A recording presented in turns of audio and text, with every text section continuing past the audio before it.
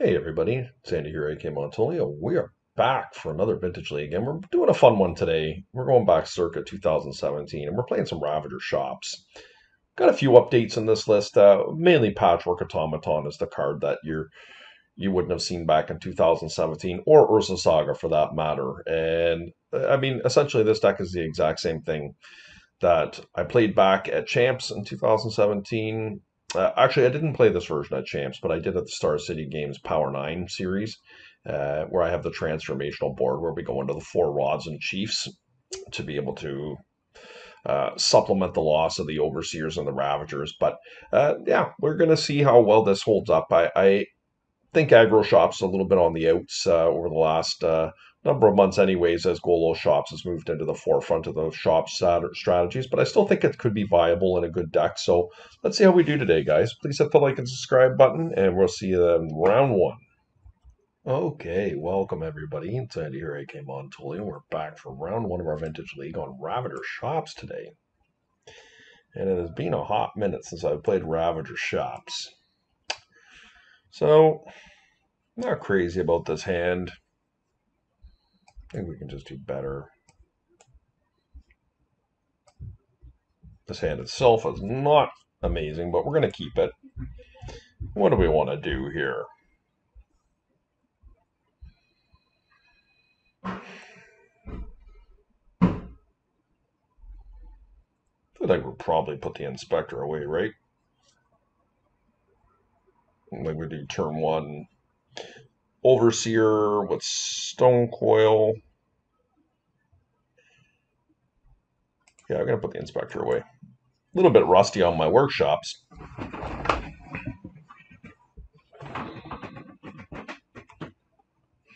It's been a while.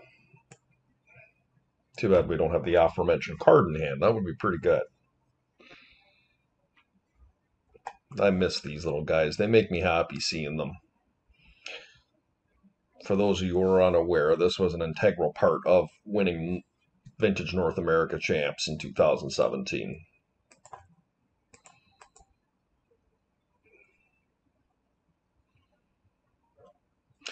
We could play around Mind Break Trap here, but I think what I want to do is I want my opponent to feel threatened by what's coming with the workshop here, and letting the Overseer resolve as a result of that. And pass turn. Stonecoil Serpent can block Sphinx of the Steel Wind, because it has protection from multicolored.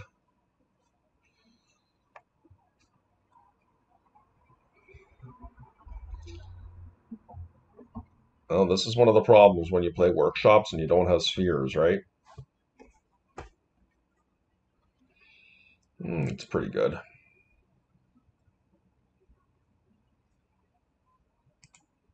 I think we just wasteland here.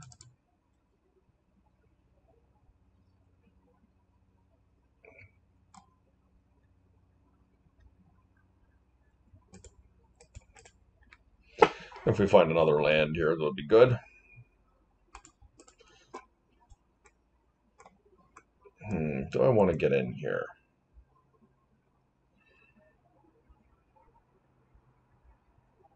What happens if we trade? I don't really like trading a lot here. But maybe I should be attacking. Maybe next turn I'll do it. Ooh, Black Lotus. Geez, that's a good one. Hopefully they don't wheel me here.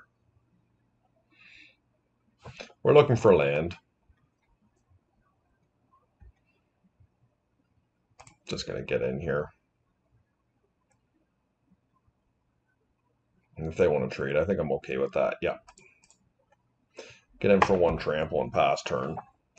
Why I decided to do it now is because the Black Lotus puts me in a far worse position if they have a wheel. They can cast it.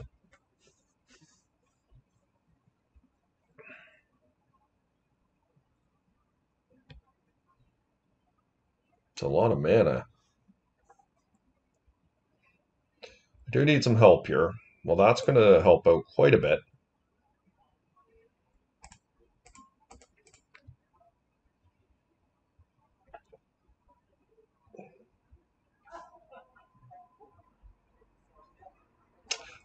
Gonna do a pump now that I have a friend in queue here with the second Steel Overseer. I will pump that up, and then I will start attacking with the 4/4 and use the other Overseer to start pumping up my guys. Okay. Thank goodness I don't have a Saga there. We got to get our game going here fast.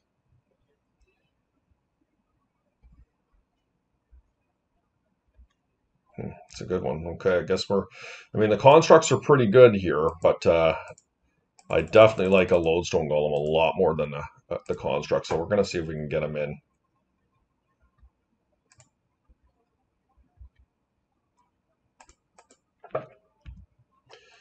It's a lot of damage.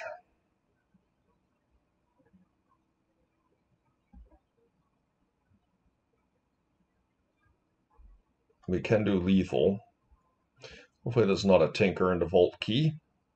Oh, they just have it. Okay. Very nice. All right. I was feeling pretty good there, but I mean, they drew it off the top, right? It's not a high probability that that will happen. Okay, so what do we want to do here post-board? So I think the first thing that comes out is Steel Overseer does not look great in this type of a position. And I also think in general Ravager is not very good. That said, Ravager probably is better than Ballista. We'll do a split. We'll do a split.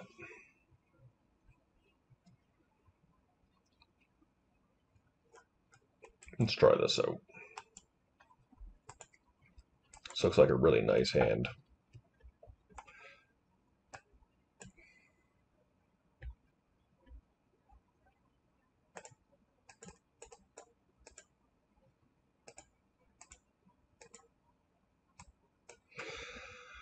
I know.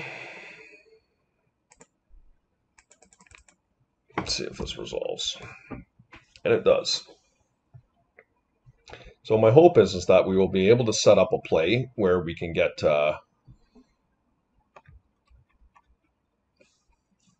their mocks. Yep. All right, that's great for me.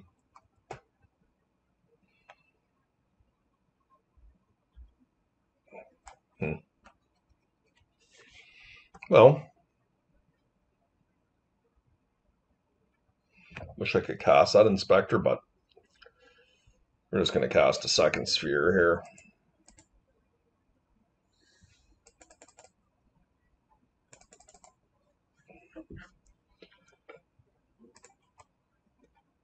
And then the beatdown is on, guys. Look at that. Our hand is awkward because we're not able to deploy more than the spheres, but that's okay.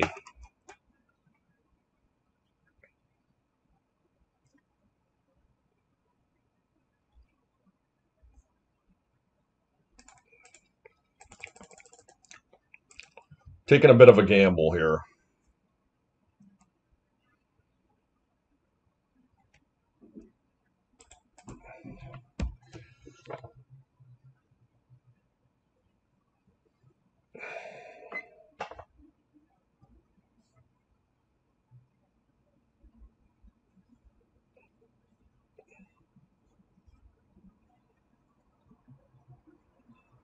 They're going to expose their land here to play with a Mox.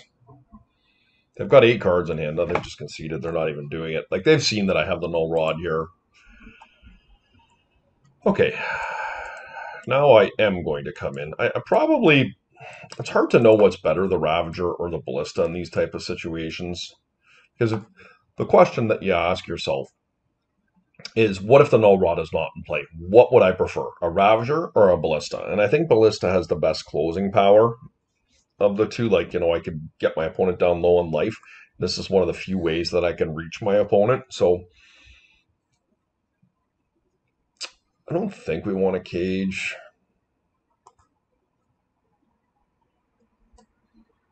Let's do this.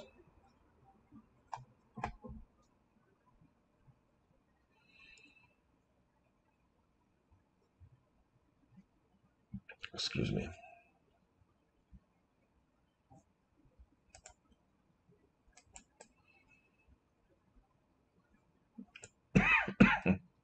This hand is okay.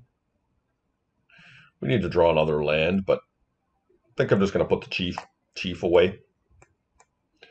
I am going to keep this, though. What becomes really awkward, though, is if my opponent forces my inspector. We just lose our Lotus, but that's the world we're living in. We've got some tools, though.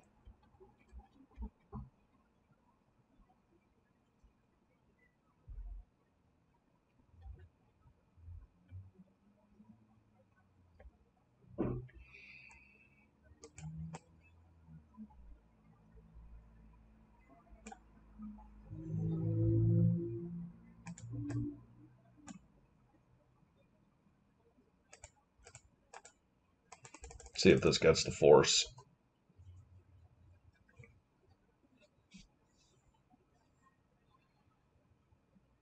I mean, it has to be fairly terrifying for my opponent to see that, but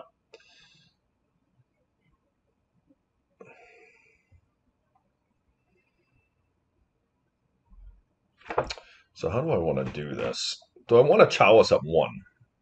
Or do I want to Chalice at 0? I probably want it at 0.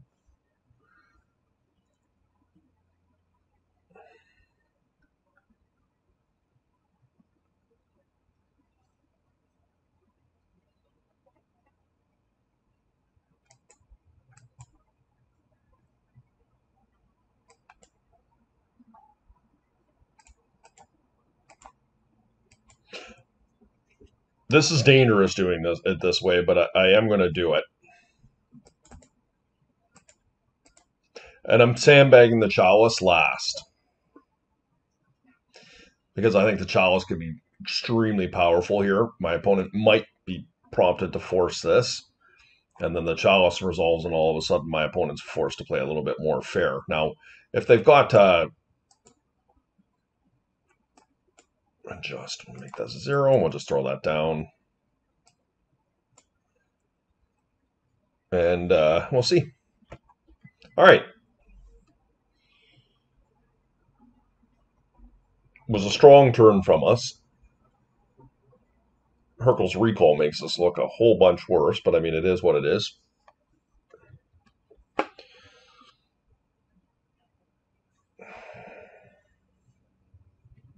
Yeah. I cannot stop that.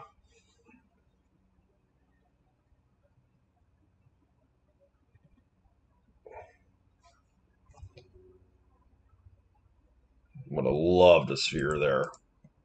Or a 3-ball. Cannot wasteland them. Wouldn't mind a null rod there.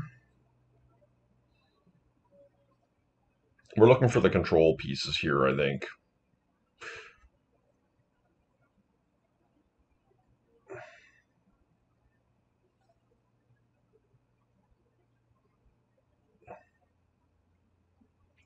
Uh-oh.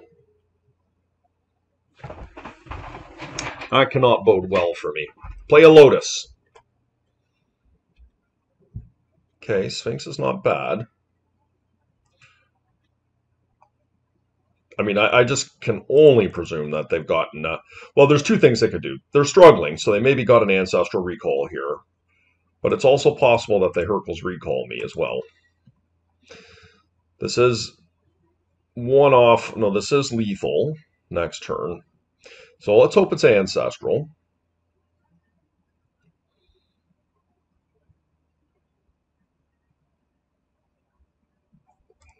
Okay.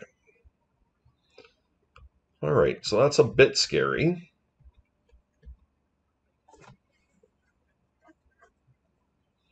Okay.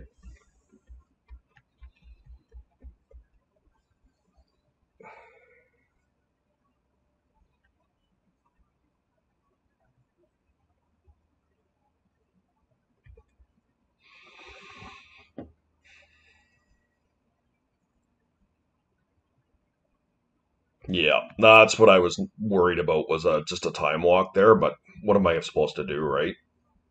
Why? I mean, there's a number of things that just go absolutely sideways here with a full mitt like that. Oh, they got Lotus again. Jeez. Okay, I'm no longer feeling good here. The Lotus really, I think, changes the math somewhat, but we'll see.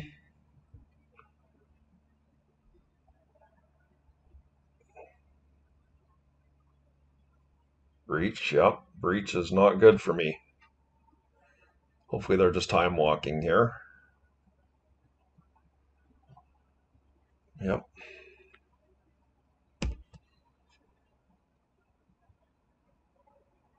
They're twisting again. Just trying to go for the win right now. All right, well.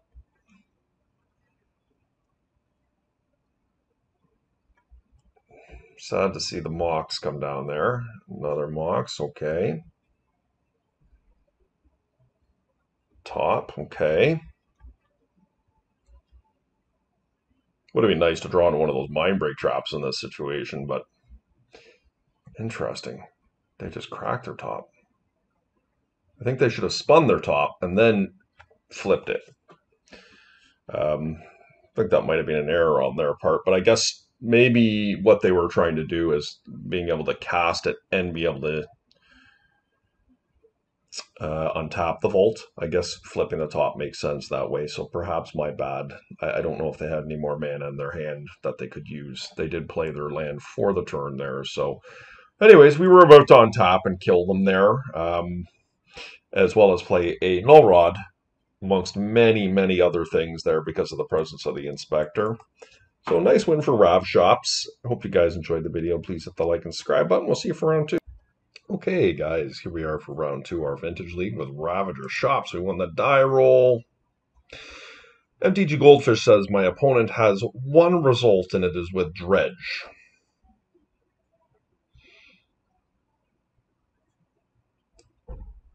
And we're definitely not playing against Dredge. We're seeing Allurus here. So I do like this hand.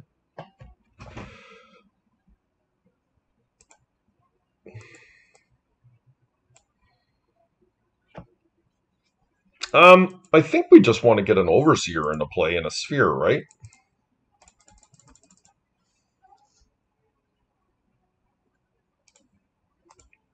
Like, whatever Lurus is doing over there is probably going to be impacted pretty significantly by a Sphere, I would suspect. Okay, so they have a Force. We got rid of a Time Walk, which is pretty good for us. Let's see what my opponent can do over there.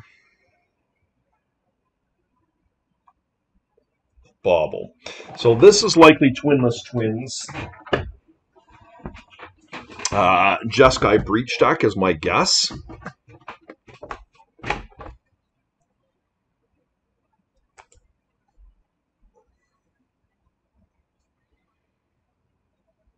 And hopefully they don't get our Overseer. Overseer, I think, is pretty important here. Time Walk is gone. It's going to be our Dash Dragavan. Or an Arcanist. It could be an Arcanist as well. Yep. Okay.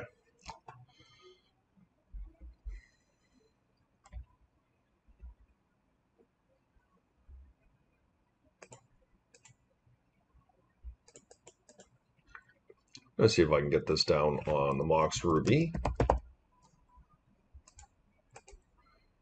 Then I'm going to actually wasteland my opponent here first to take any potential of days away. Then I'm going to cast the Ravager, which should resolve. And I'm not going to mess around. I'm just going to get this going here right now. So that was a pretty good turn from us. My opponent currently has no mana.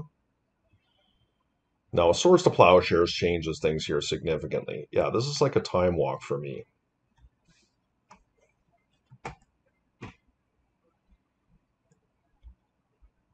That was a good draw.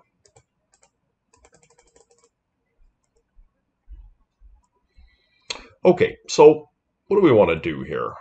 I think what I'm going to do is I'm going to attack in with these two. And I am not going to pump. No. Actually, maybe I should. I was going to say, the reason I was not going to do that was I was going to inhibit my opponent from attacking in here, but the reality is they have no mana with the sphere in play, so I'm not worried about double recursion with the Arcanist.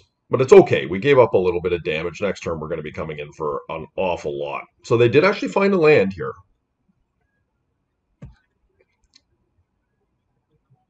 So we did bleed a little bit, 2 damage there.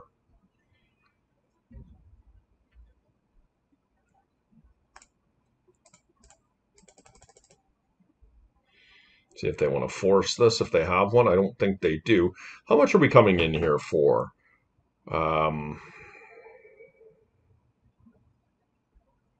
Not enough. Not enough. I could sacrifice this and this. That would be 5, 9, 10. That would be 5, 9, 10, 11, 12, and that shuts their fetch off. I kind of like that, to be honest.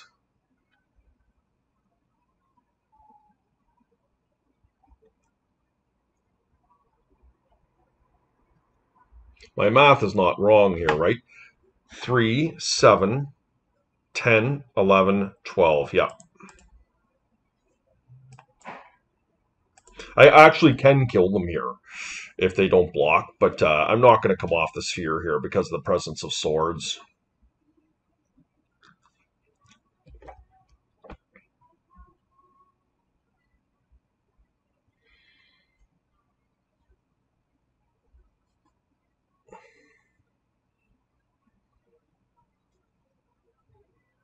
Yeah, they're blocking.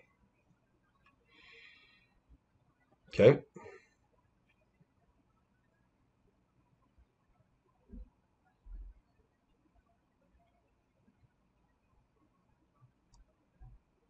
I still could have put them to 1, but there's no need to do it. So No Rod seems like a reasonable thing to be doing against their deck. They do have a fair amount of fast mana in their deck.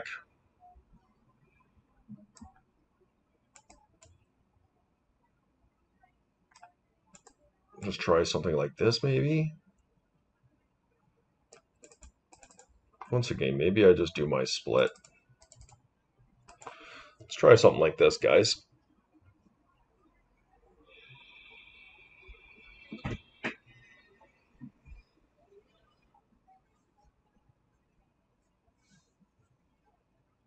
Like this, the Null Rod really hurts the breach component of my opponent's deck. I could play Grafdigger's Cage for the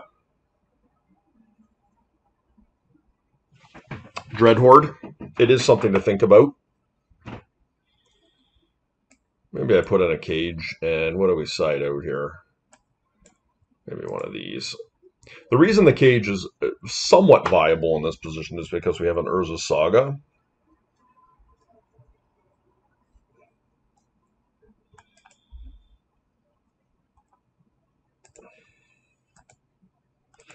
It's a nice looking hand here.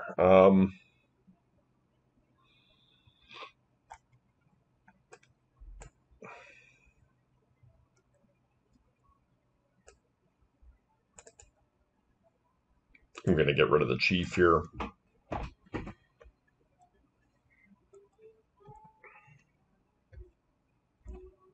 Interesting.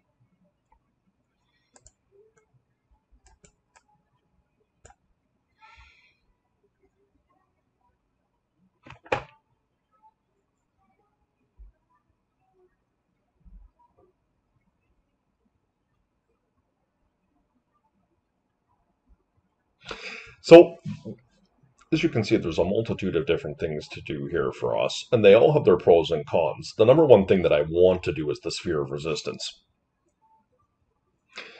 I could go Chief of the Foundry, play Sphere of Resistance. If the Sphere resolves, then I'll feel very good about that sequence, because obviously it's a very realistic chance that my opponent is going to untap and wasteland me, and then we're all of a sudden in a position where we're not able to do a lot.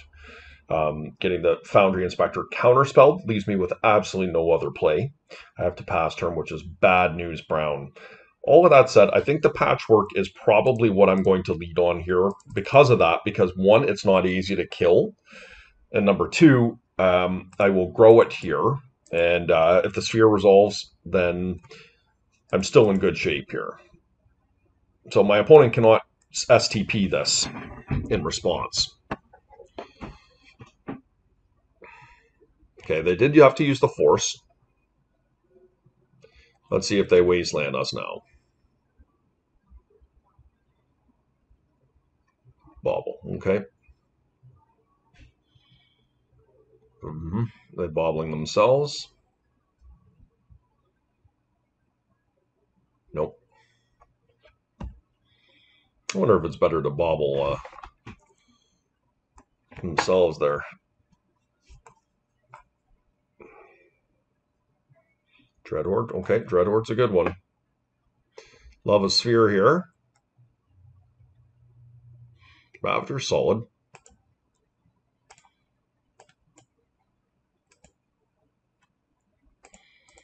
They can gush if they want. I'm taking a gamble.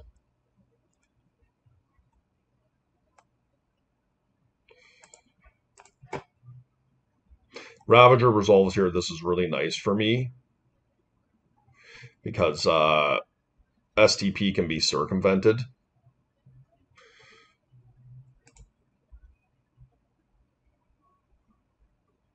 I mean, this little guy here is pretty good here, this patchwork.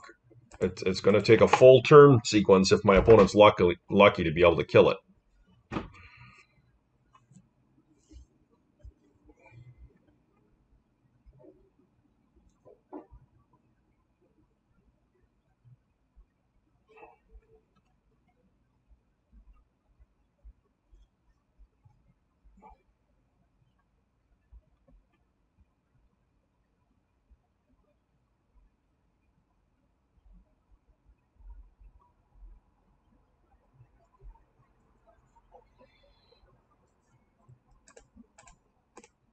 Yeah, I mean, my opponent must not have land.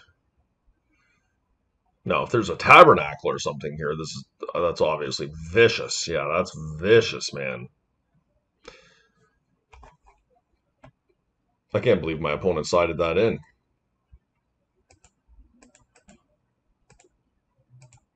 So I think we can pretty much scoop him up here. The reason being is that I can't.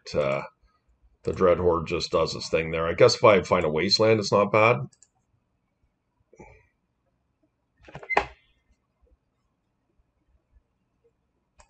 Okay, no point in casting the Revoker here.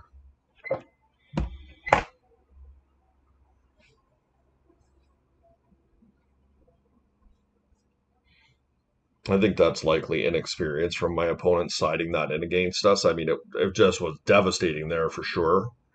But you know, it's a little bit weird.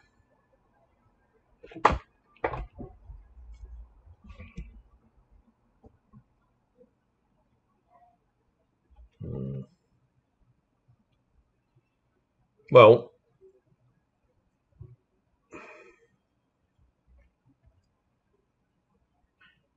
keep passing here. The problem is they have that shattering spree. Maybe I should be just casting into it, to be honest with you. I was thinking more like protecting my spells, but I'm not going to be able to play around that forever. This Ancestral, I'm probably just going to concede, yeah. I don't think I played that optimally. Okay.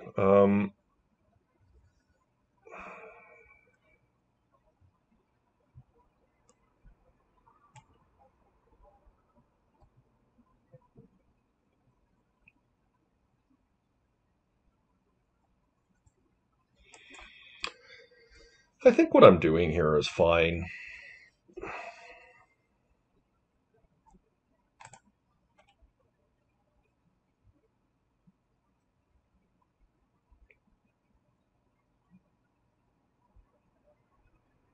Okay, I mean, you know, it's pretty good.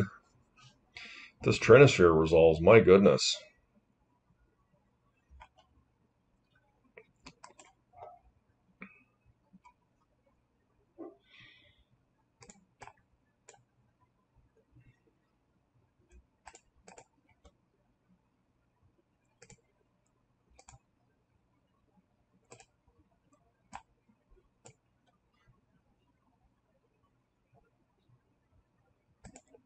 No, I feel like they have a force, but I'm gonna do it anyways. I mean, you gotta, they have to, you have to make them have it. And they didn't. Okay, they just wasteland me here.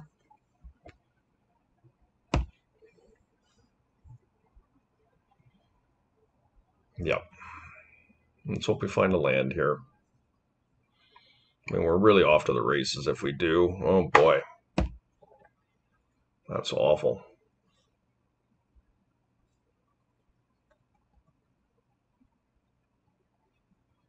Mm-hmm. There it is.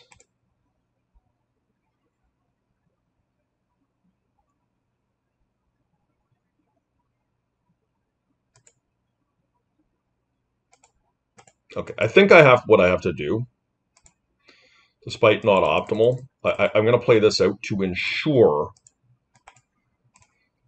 if I get wastelanded the following turn that I'm not blowing myself up doing it. Because that would suck if I just played the patchwork out, got wastelanded again, and then I couldn't get the cast any more spells. Okay, I've been given a blessing here. My opponent has not found a second land, and a wasteland here would be amazing for us or any creature. Okay. I might just go all in on this Ravager here. Let's see.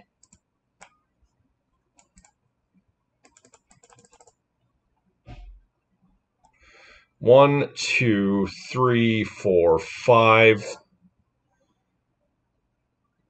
Right? 1, 2, 3, 4, 5, 6. That makes this a 9. And anything we cast, yeah. I see no reason not to do that.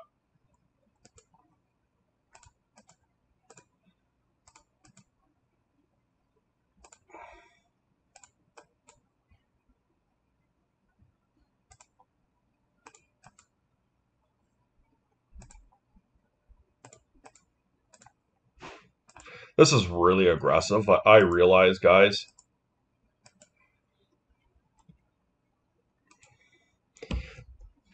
But my opponent has to rip 2 back-to-back lands, and they have to be able to deal with the patchwork. It's not going to be easy for them. I guess one of the mistakes I just made here is I did just play into a tabernacle. I probably shouldn't have done that in hindsight.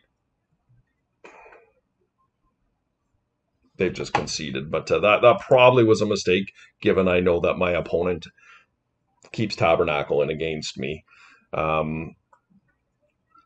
So I shouldn't have done that. But regardless, guys, we got the victory, and we're not punished. And please hit the like and subscribe button, and we're going to see you next round. Hey, everybody. Here we are for round 3 of our Vintage League. This is a nice-looking hand. We're going to keep this one. Very hard to ship this one back. If we run into bazaars, it could be a bit awkward.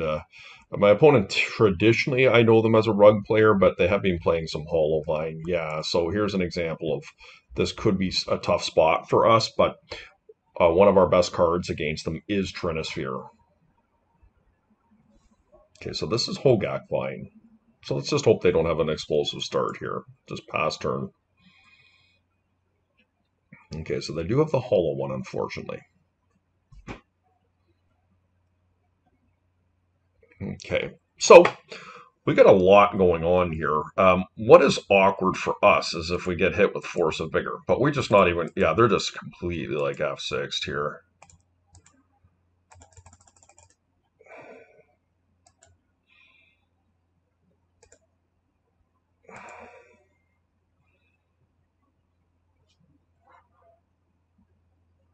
Get this in as this 1/1 and a 1/1. This is going to cost 2 to put in.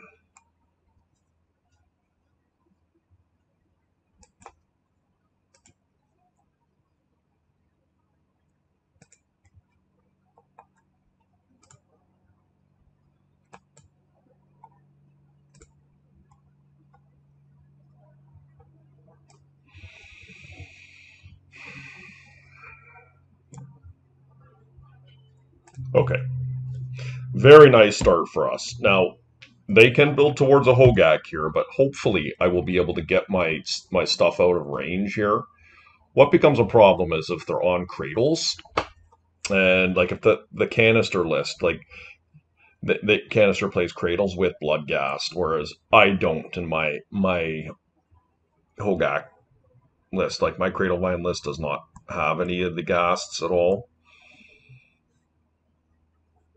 My point being is they could get out from underneath this Tritus here, whereas traditional Jund Hogak Vine would have a lot of trouble around that. Okay, so we actually are reasonably ill prepared in this matchup. Like, I don't really like Grafdigger's Cage that much, to be honest. Chalice could be okay on one, but since I'm siding these in, I'm not crazy about it. Thorn is not really where I want to be. My stone coils are great.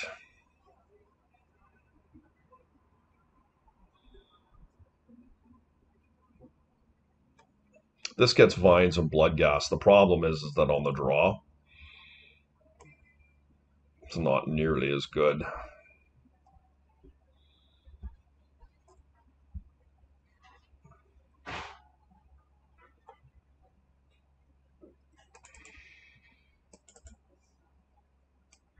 I'm going to side out a couple Seers here, guys. On the draw, I think it's worth doing because I can get stuck under my own stuff here, whereas I'm on the play, I'm the one that's more likely dictating the terms. This hand is not good enough. Very force-vigorable. Much better. Try that out. Okay, that's good. This is definitely good news for me that they're playing this way. Now, look, Force of Vigor is definitely a thing that can blow me out of the water here, but I don't have a lot of choice, right?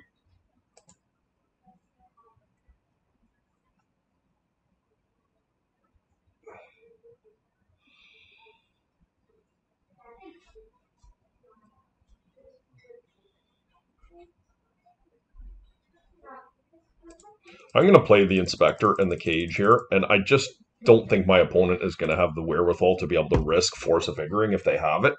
I don't want them to Vigor, but I feel like the Snake is much higher value here.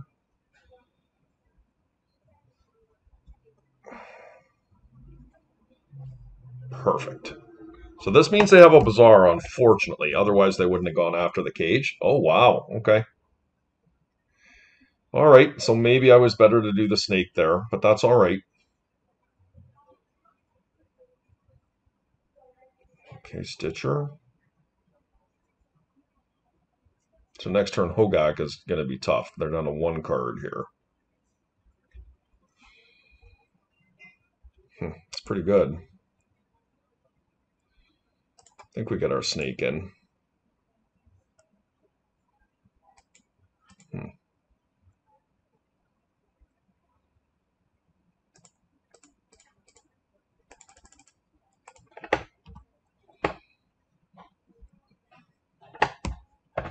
Now, Hogak is not fun for us if they have it here, but Beseiju is also a thing they could do here.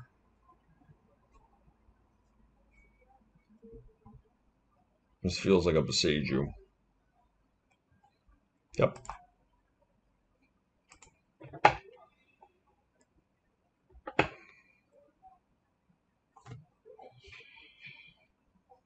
Okay, they don't have Hogak.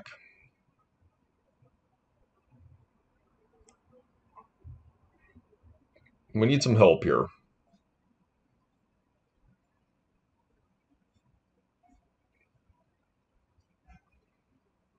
I don't dislike our spot.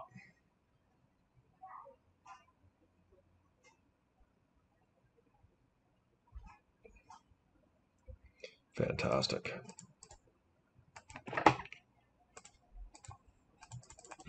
Then we can pump up the following turn by paying, and we have our Overseer, and that can wipe up their board really quickly, given the opportunity.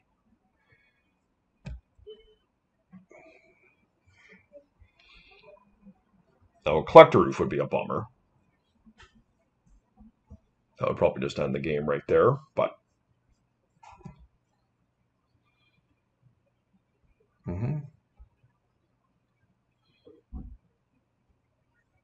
Okay.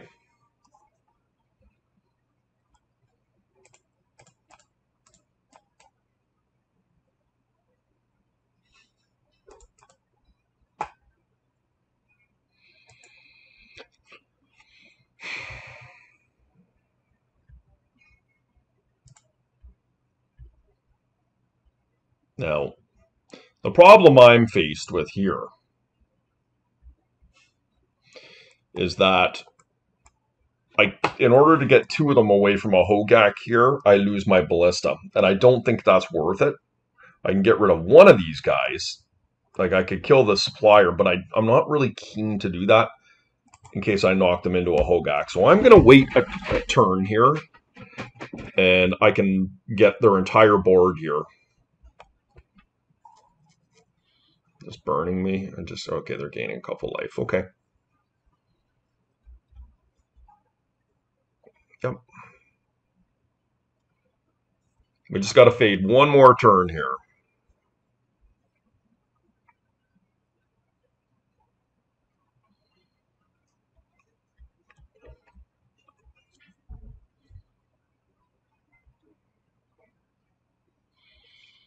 Yeah, we got to hope. Okay, lucky.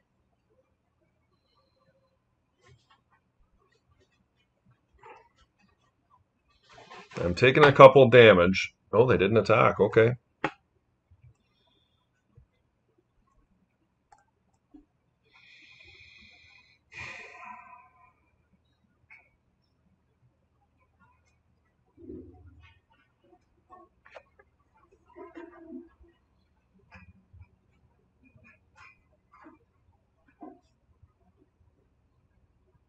I still don't like doing it. I think what I'm going to do is I'm just going to make a construct here and start getting my beat down going here. Like, if a Hogak comes down, I'm in a bad spot, and I do acknowledge that. And I am playing greedy, trying to control this Ballista. But maybe that is just okay.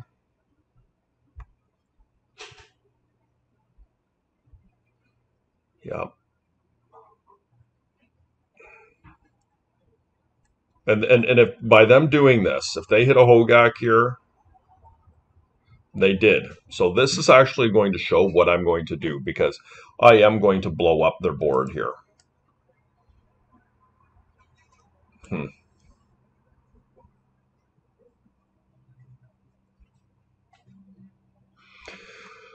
4/5. I can kill every single creature they have, but I lose my Ballista. Against my better judgment, I am choosing to go, giving up a significant body in the construct here to do this. I think just keeping them off a Hogak the best I can is just worth it.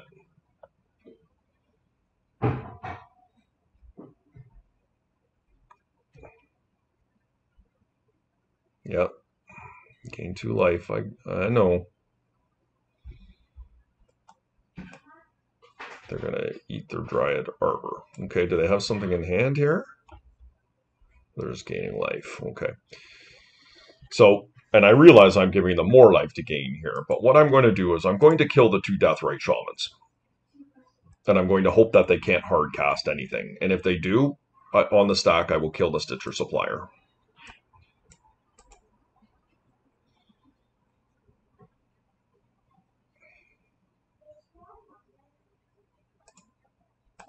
So it's a little bit of a delicate situation here.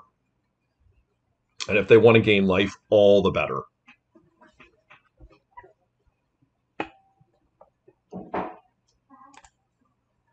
Yep. So there it goes. We're going to do the same thing here. And I hope to God they gain 2 life.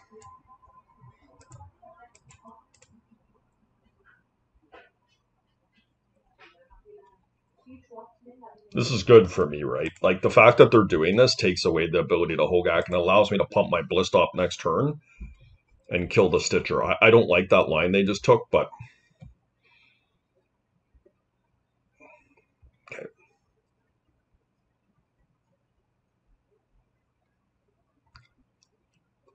Interesting. Okay.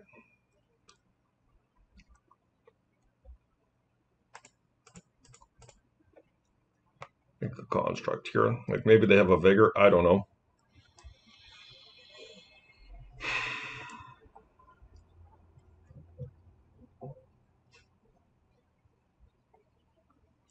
I'm just getting going with my plan here.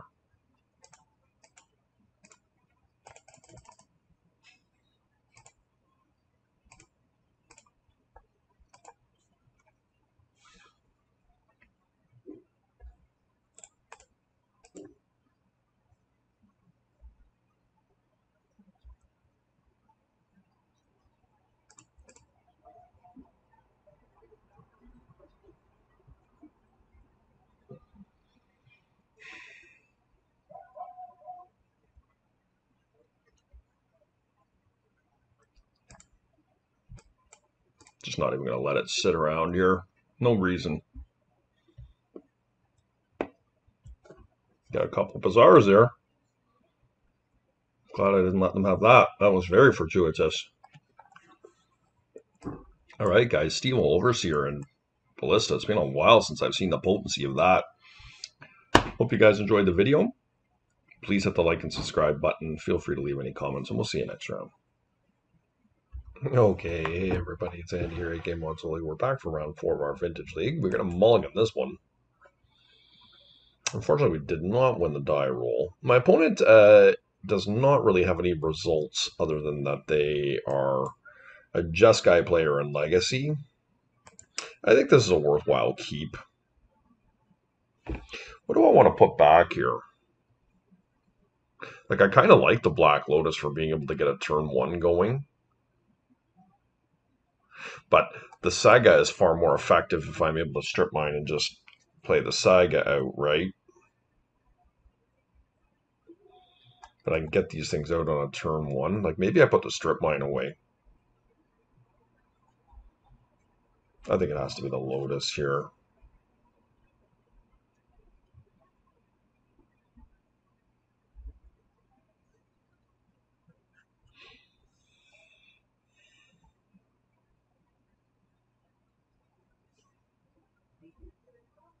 Can I put one of them?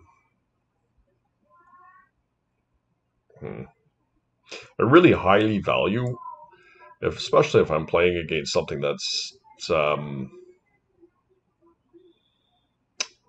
got removal in it, like Jeskai. I don't know that that's what they're playing, but the turn 1 is really powerful. I think I'm just going to put the strip mine away here against my better judgment. This gives me a really nice turn 1 play, and I can follow up with the Saga line. Okay, so this is Hogak Vine, with all likelihood. Well, this changes how we're going to approach things here. Going to attempt to get this into play. Look, I can't stop Force of Vigor.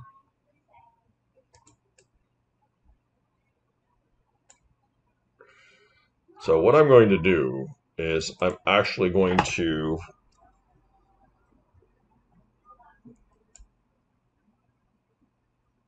resolve this first. I want this to actually, I know that this is resolved. Okay, so it has. Now I'm going to play this. And it sucks if I get Vigored. My sequencing probably was not great here, guys, to be honest. If they have Vigor, it's really awkward, but I think having a Lodestone is really strong here. Okay, I don't know. And now I've got a nice play with the Saga. Like, what does that mean? Wooded Foothills Pass. Okay. Yeah. I mean, Vigor still gets me pretty damn good here, but what's a guy going to do, right? I'm going to play the Automaton because if this resolves, at least I can put the Ravager fodder on top of it because it can't be targeted. So if they did have a Vigor, they should have done it before the patchwork hit the table. And then next turn I'm going to play the Ballista, and then I'm going to sacrifice my 2 Moxen with all likelihood.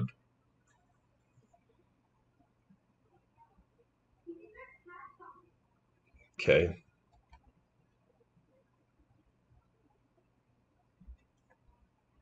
Oh, Jesus, that was a nice one. Okay. Get this into play, get my guy getting a little bit bigger there, and I mean, this is very lethal. Yeah. All right, what does that mean? Like, is this Oath?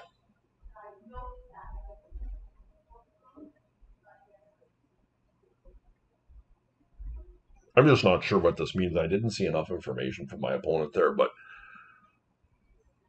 Lodestone could have taken them off the Oath here, like the Brennan 6 Oath decks.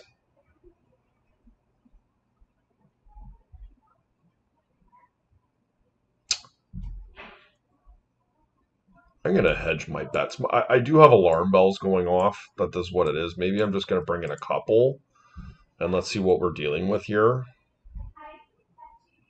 What do we want to take out? Maybe I'll take out a Stonecoil Serpent, and maybe I'll just take out an Inspector. Yeah, let's try that. I realize I'm watering myself down if they are not Oath with the Cage. But they're just one-ofs. I'm hedging a little bit. I have Urza Saga to be able to go and find them, and this is a nice-looking hand. Unfortunately, I don't have a Sphere, but I mean, left unaccosted, this hand can kill pretty quickly, but obviously if a quick Oath comes down, this hand does absolutely nothing. I mean, I can start casting ballistas and shooting, but it's not a viable way to win a game. But, you know, our opponent conceded. We never saw what they were, and that's one of the privileges of doing that, is that we're not really sure how to sideboard against them. Okay.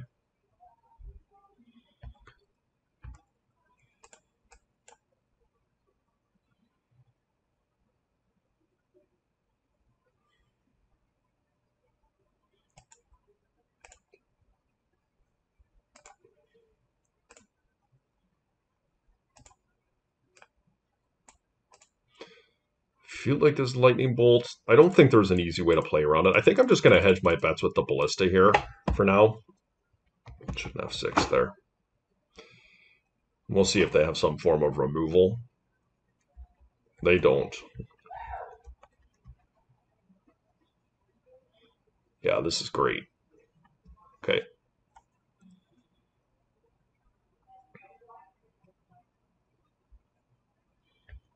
The Mox for us was pretty significant here.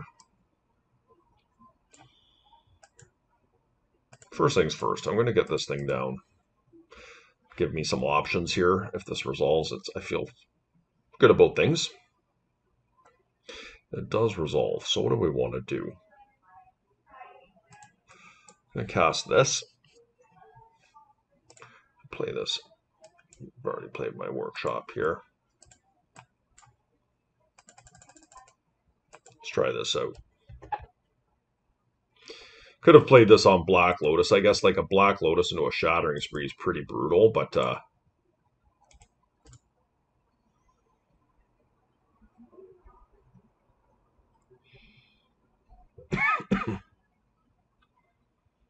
this could be lethal next turn here. You got to be careful when your opponent has open mana like this. Like if they tap out and cast an Oath here, like it's not the worst for me. If there's a red and 6, it's fine. I feel like it's an Oath, but let's see. Whoa. That I didn't expect. Okay.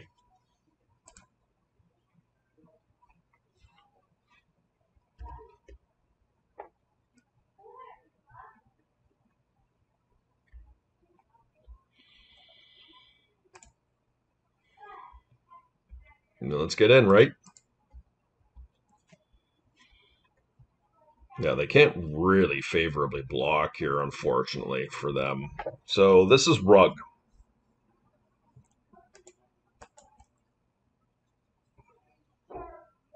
I take the green source here, and I'm going to put this Revoker down on run N6. And it sucks if I get wastelanded, but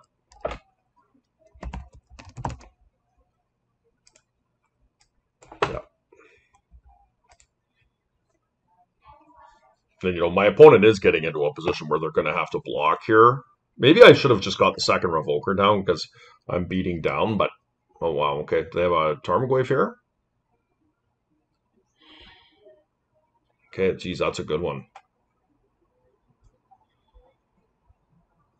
Wasteland?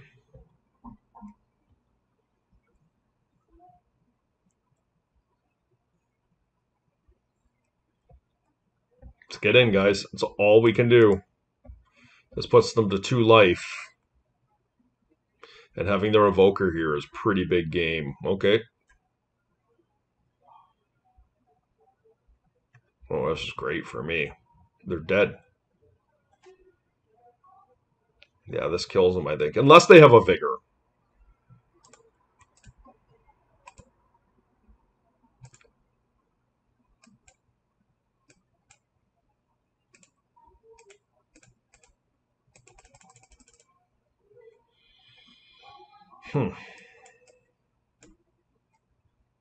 I have literally lethal on their upkeep. Well, I have lethal right now. I'm going to put this on Ren. Like, Doc Faden's a thing.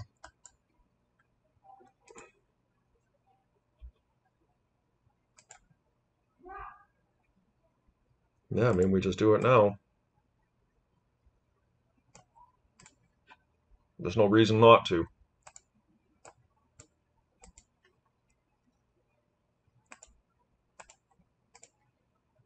I don't like those blocks they did. I think they were in trouble there no matter what they did, but maybe they forgot about the Ravager trigger.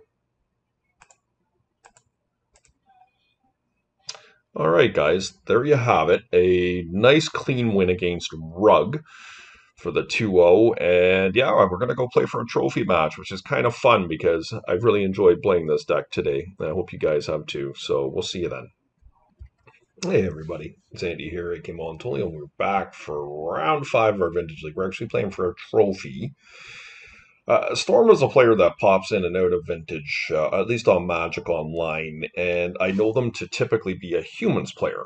So I think this is a good hand. I wish we were on the play here. It would be a lot better just slamming a Trinisphere, but that's pretty risky in itself because of getting wastelanded. But let's see what we're up against here. Okay, Polluted Delta. That is not what I expected. Well, I cannot resist slamming a 3-ball. And it's very awkward if it resolves and we get wastelanded, but if it gets forced, I can live with it. Yeah. So Sphinx of the Steel Wind. Okay, we don't need to deal with Sphinx now. And next turn we can set up our pretty nice turn.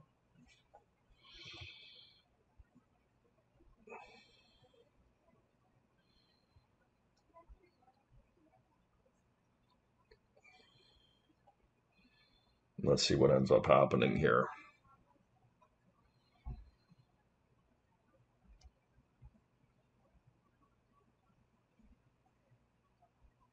Okay, they do have a Mox. Hopefully they can't tinker me here. That would be pretty awful if they could, but...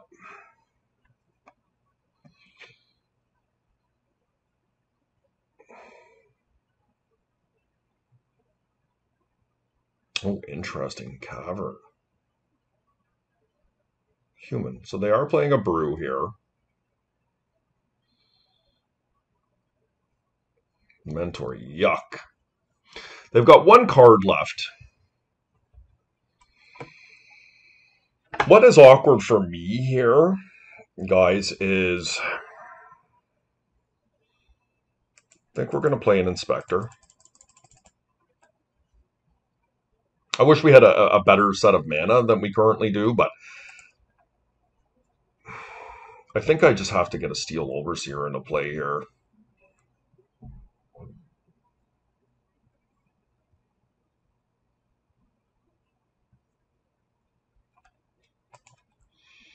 Do I get a sphere?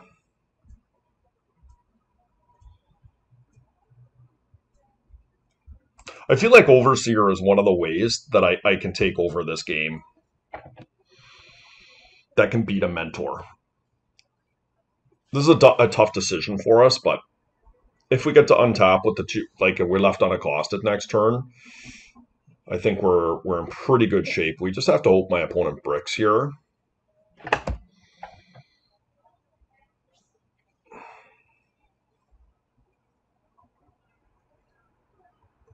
Okay, Time Vault, that's good for me. I mean, obviously Time Vault's a scary card. That goes without saying, but we're going to have some good play here for sure.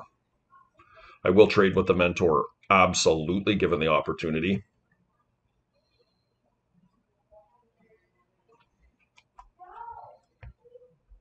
Okay.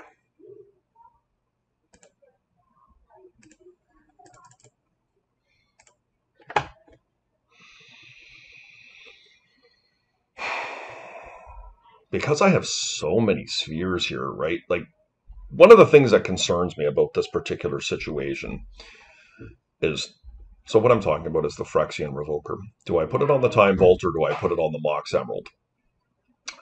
I have the ability here to play a Lodestone Golem and 2 spheres this turn. And by shutting off their Mox, that means they're not casting any spells. What I'm concerned about is an Urza's Saga that lands on this Time Vault. I don't have a Wasteland currently right now.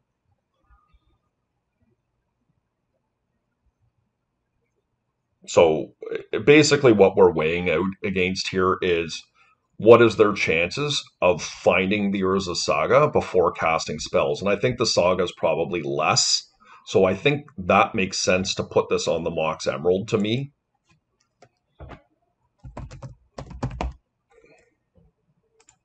And hopefully we don't get punished for this.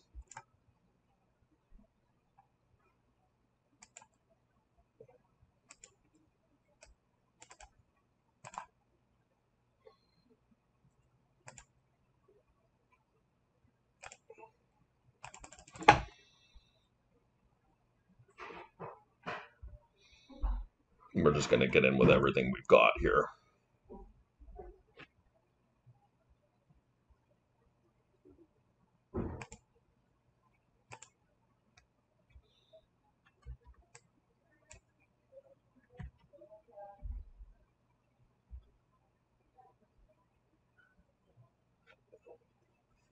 Okay, my opponent's conceded.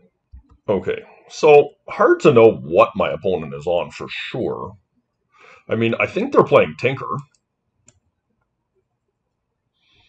We saw Sinks of the Steel win.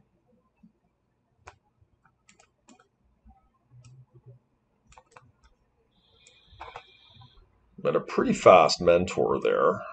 I think this is a little bit of a hedge doing this, but I think it's fine.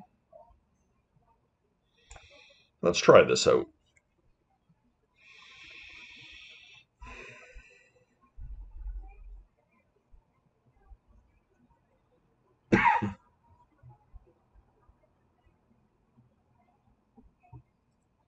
I'm not convinced Mindbreak Trap is where we need to be here.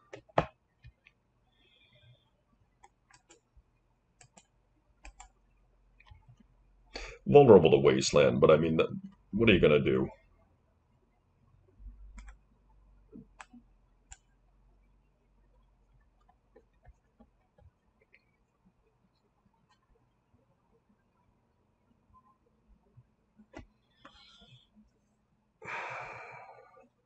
I mean, Tinker's the card we don't want to see here, but...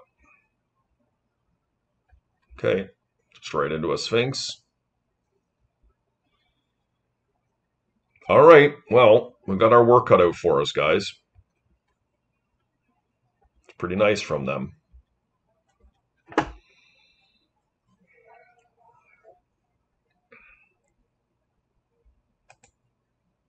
I don't think we can beat this, but it's possible. If we go completely unaccosted,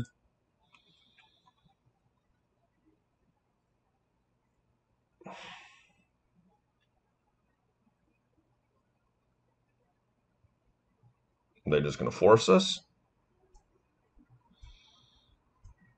They're obviously sitting on a force, but I don't think they're too worried about anything I'm doing over here. Now, of note, I'm turning off my own Mox Ruby here, which is not ideal.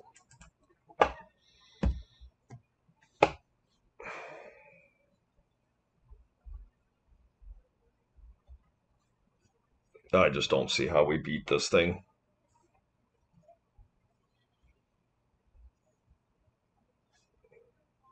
And of note, Mindbreak Trap didn't do anything last game. They played Mana Crypt into Tinker. So even if we had it, we weren't going to be good there.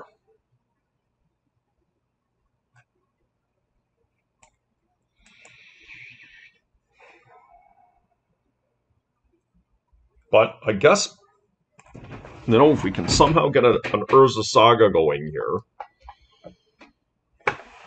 I guess it's not the worst.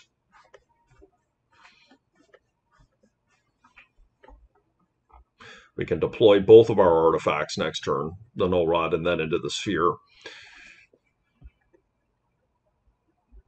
Swords, okay.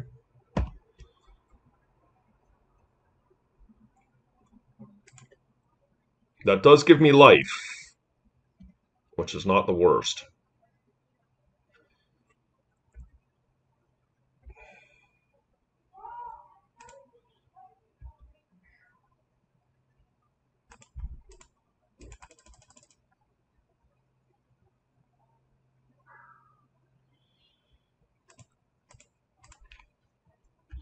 And that's my turn. Vampiric, what does that mean? Just an ancestral, I guess, right?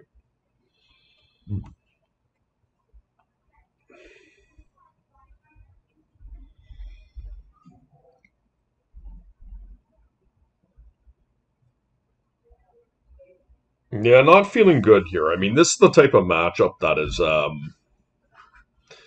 very challenging because they can cast their spells at instant speed and, you know, set up a Tinker. And, like, Sphinx is a tough one to beat. Now, with that said, we have 4 snakes in our deck. And they can block the Sphinx of the Steel Wind cleanly. So that is a possibility for us. Of note, an option is if we find a chief off the top, that we can bring a snake into play off of our Urza Saga. Just something to think about. We're not completely cold to this card, but it's pretty bad. But constructs are one of the ways that we can. This just has to be an ancestral, right? Yeah.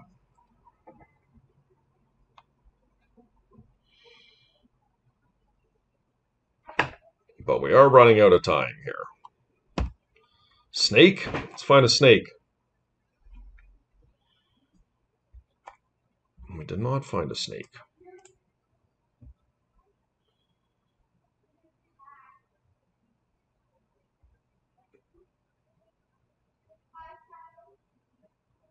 Well, we just got to play to our outs here, right?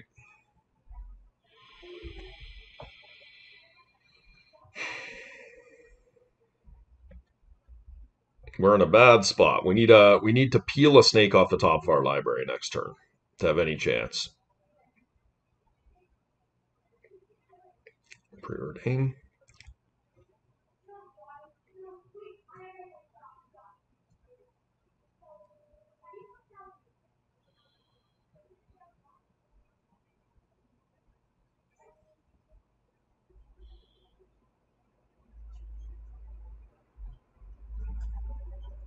Lots of cantrips here.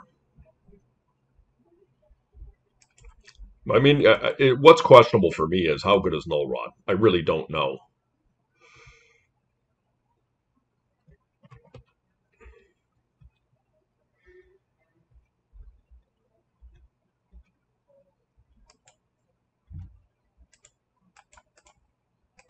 We're already very dead, so we have to try and get our stuff going here. I don't think it benefits us to make another construct here.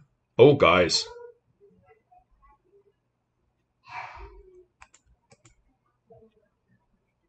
And my opponent is tapped out.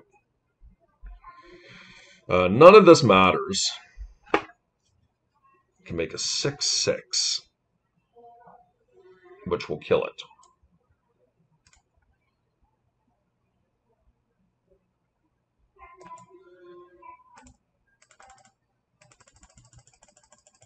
This puts me to 1.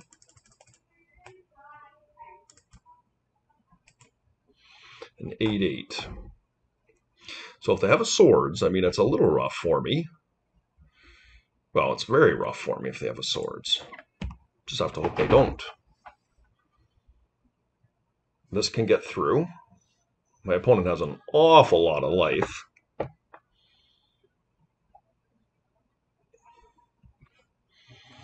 And this will keep me alive for another turn, but I'm just dead if they have the swords anyways, because they have way too much life. So let's just hope they don't.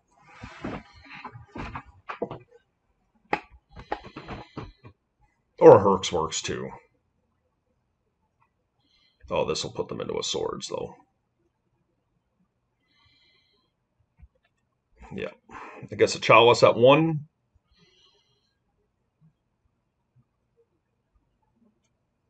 Very nice.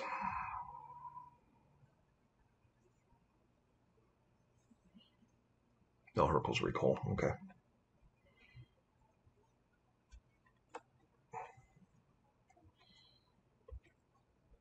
Yep.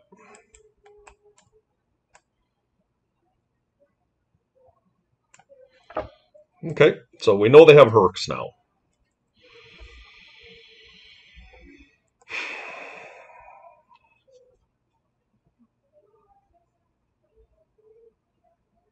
How good is this plan? Can I go back to my aggro plan? I don't think so. I think this time, though, I am going to get a cage. Just a miscellaneous cage. Maybe just take out a Ravager here. Let's try this out, guys.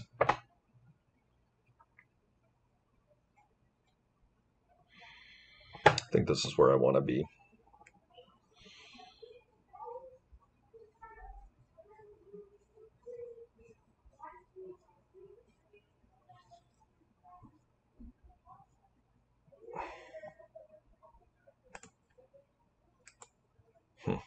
That one won't do.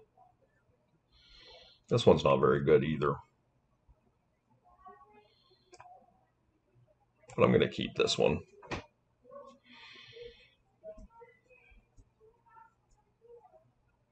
guess my question is what if the Null Rod gets countered? How good is the second Null Rod? Like, probably just better than Chief, right? For now.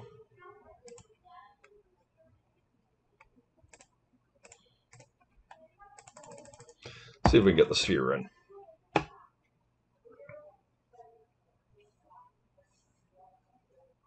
Hopefully this resolves. This is pretty big.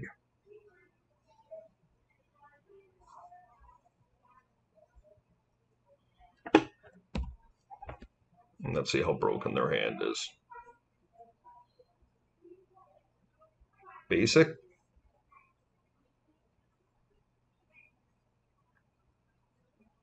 Yeah. Good. Keep going.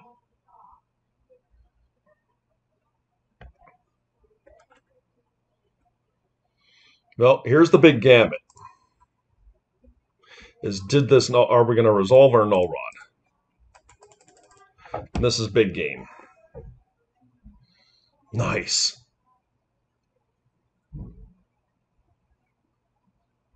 Now we need to find land off the top. They're missed.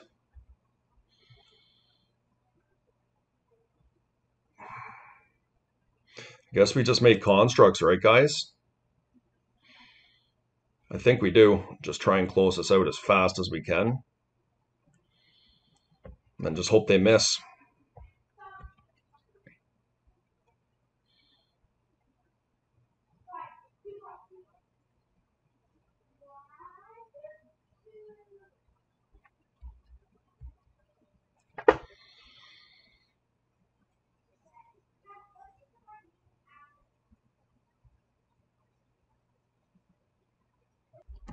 Oh, right on. There you go, guys. We got a concession there.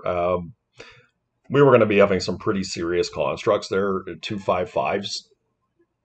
And, who knows if we would have drawn another man off the top, but we were going to close that game out very quickly. So my opponent did say that they'd had the turn one tinker, but couldn't get through my sphere. And of course, the null rods were very big there. So yeah, guys, I mean, what can I say? It's been a really long time since I've played workshops, and certainly of the aggro variety. And this deck actually felt really good. So I definitely would recommend taking it for a spin if you enjoy playing aggro shops. Once again, thanks for hanging out, guys. Please hit the like and subscribe button. Feel free to leave any comments, and we're going to see you next time.